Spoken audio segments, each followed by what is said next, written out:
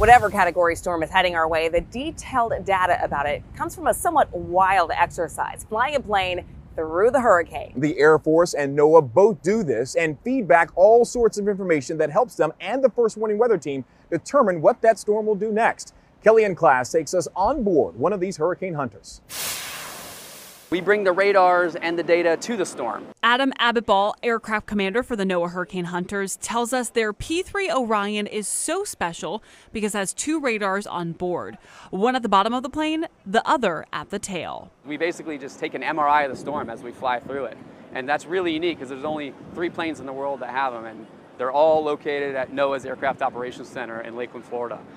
And so that's a really cool capability. It's really unique, and it helps us just build and understand the structure of the storm as we fly through it. On board every Hurricane Hunter mission is a flight meteorologist guiding the pilots through the storm.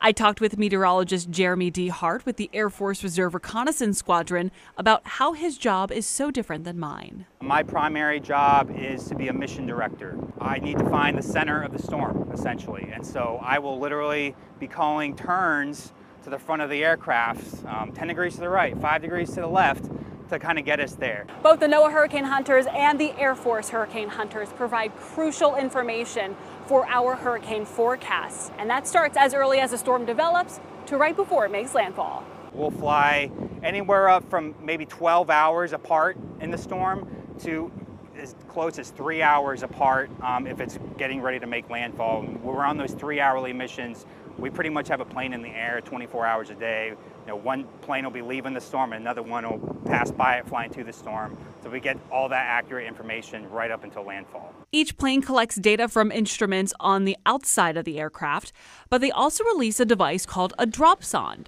It collects information like temperature, dew point, and pressure through the atmosphere as it falls from the plane to the sea surface. That data collected is then fed directly into the weather models.